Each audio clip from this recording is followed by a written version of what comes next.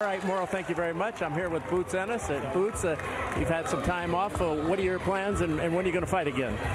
Just right now, just relaxing, joining the fights right now. I should be fighting in like March or April, so just waiting, that's all. And you want to make your splash now at the 147. You feel you're ready for a title, or will you have one more bout before you take on somebody who's holding the belt? Most definitely, I feel like I'm ready for a title now, and 2022 will be a big year for me. It's going to be the best year of my career, so make sure y'all tune in. I will be world champion. You think some of the folks are starting to try to avoid you? I mean, they can't avoid me if I'm number one, so I got to be number one. And once I get down to number one spot, ain't no denying me. All right, Boots. How do you like what you're seeing in this fight? This is a great fight. They going at it, and they're going to war. They sure are. We look forward to you going back to work, and we'll see you in March or April. Thank you. Appreciate it. All right, Boots Ennis. Back to you, Morrow. Thank you very much. What's good, YouTube?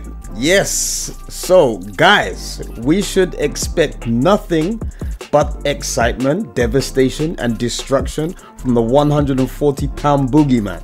No one wants this assignment, and many look terrified at just the sight of him. So, guys, we can see that Subriel Matias looks fairly unorthodox when he advances, but this is his style, and it works because he is an inside pressure fighter. At range, he is either blocking, slipping, or sometimes eating punches, let's be honest. Now, his main thing is to get past the onslaught of the boxer, who he usually allows to be first, and then contest the battle up close and personal.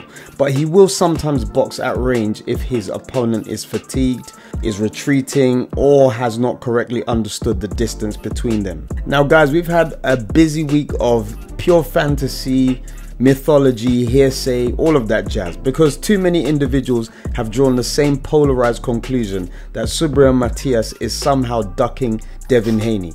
Just pure fantasy and hearsay. Now, guys, it's fair to say that most of these ideas have surfaced from unofficial, non-contractual conversations, and we need to bear in mind that Matias is probably not media trained and will talk heavily on bravado. Guys, remember, he has a belt, so he is an official Latino world champion.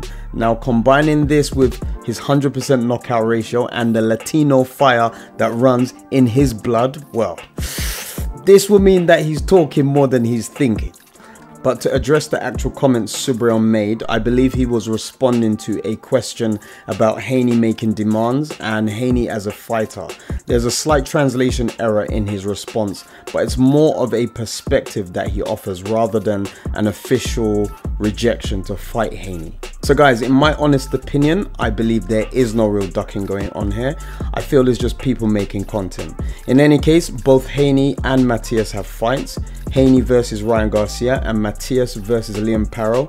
Now, when the dust settles, we can focus on the matchroom negotiations, managers, boxers, directly talking about a unification fight. Anyway, guys, that's all for now. I really hope you've enjoyed watching the video. Please remember to smash the like button if you have enjoyed watching this particular update. Remember to leave a comment within the comment section if you have anything to add about Subriel Matias. So until my next one, peace out.